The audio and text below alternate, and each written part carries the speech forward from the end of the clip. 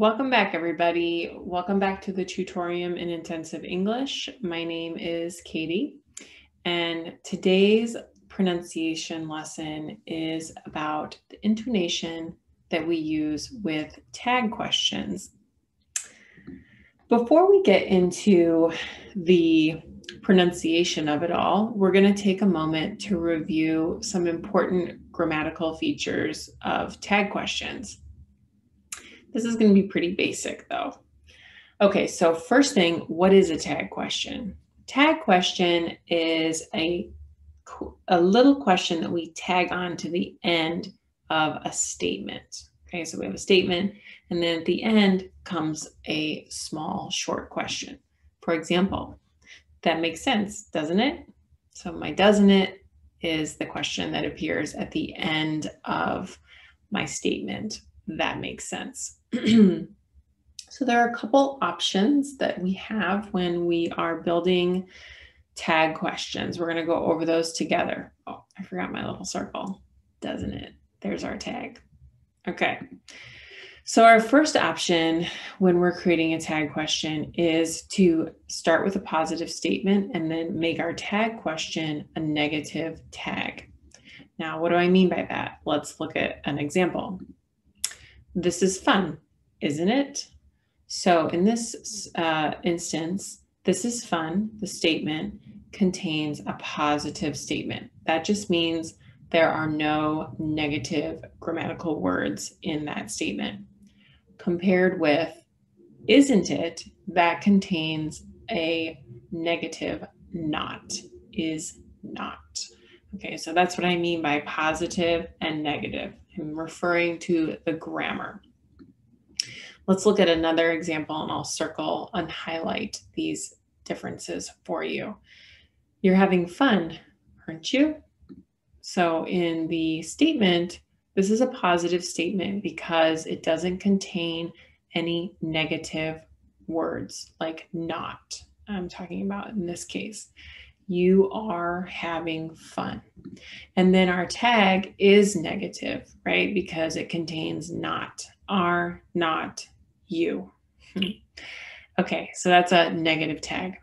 One more example like this. You like Chicago, don't you? So do not, that's our negative. Now we can flip this around and we can have a negative statement with a positive tag. And you guessed it, that just means now the negative is in our statement and our tag question is positive. This isn't boring, is it? So isn't is not, the negative is in our statement, and the tag is it is positive. A couple more examples. You're not bored, are you? Negative statement, positive tag. And one more. You don't want to go home, do you? You don't want to go home, do you? So we have a negative statement and a positive tag. Really quickly, one other thing, a note about our auxiliary and helping verbs. Just remember, you're going to look at the statement part of the tag question to know what type of auxiliary or helping verb is needed in the tag part of the tag question. For example, here in our very first example, that makes sense, doesn't it? The main verb in our statement is make. So I'm going to need do verb, do support in the tag. Because if I was making just a normal question with make, I would use do, right? Does that make sense? So that's why I'm using do in my tag question with make. But you've probably noticed there are other times when a lot of these examples contain some form of be verb. And in those instances, my tag question is going to contain be verb as well, right? This is fun, isn't it? So my tag also has to have be verb. So remember, you just want to look at your statement. What kind of verb do I have? Is it just a regular verb, or is it a modal verb, or is it be verb? And that's going to help you decide what verb what kind of modal or auxiliary or helping verb am I going to use in my tag question? Okay, so that's it for the grammar. We're going to get on to the pronunciation. So the first thing I want to talk about is using tag questions with a rising tone on the tag. Now, if I'm doing this is a real question, right? I am communicating a little bit of uncertainty when I use a rising tone. So I'm looking for confirmation from the listener, from the person that I'm speaking to. We are going to hear a pitch change. So there's always going to be a pitch change, right? But then it's going to be followed by a rising tone in this case. And I'm going to hear a lot of stress on my helping verb or my auxiliary verb. And so again, what I mean by that helping and auxiliary verb is the do or be or maybe a modal like can that is going to show up in the tag part of your tag question. Okay, so let's go ahead and look at an example or two or three. So my first example, of course, is about cake because I do love cake.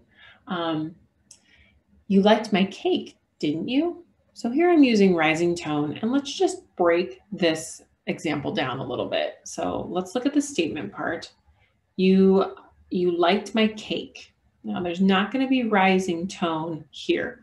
You liked my cake. Didn't you? So that's where you're going to hear the rise. So you hear kind of the stress on the didn't you? Because there's that negative too. Didn't you? And then you rise. You liked my cake, didn't you? You liked my cake, didn't you? And here you might imagine that if I'm using this tone, I'm worried.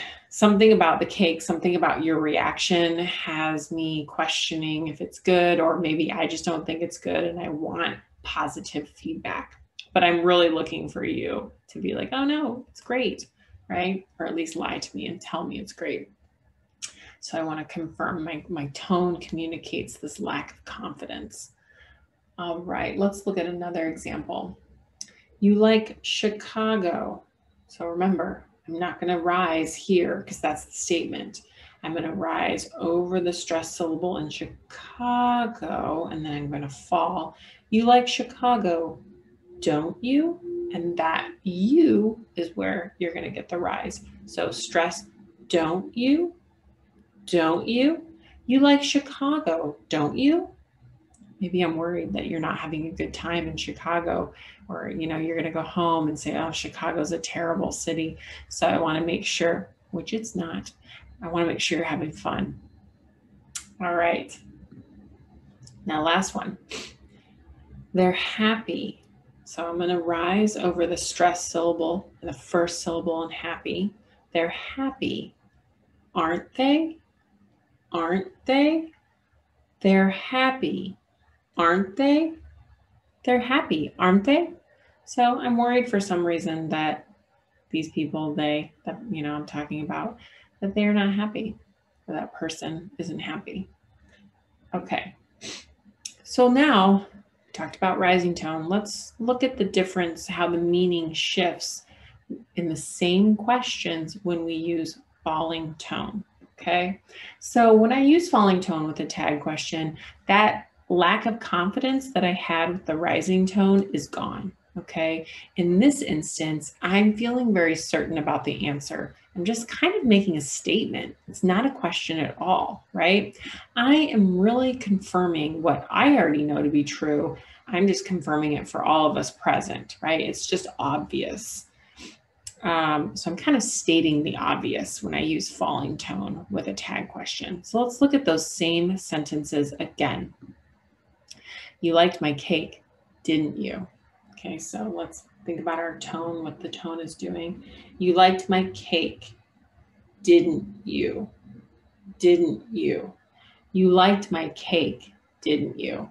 Maybe you're just, shoveling cake in your mouth.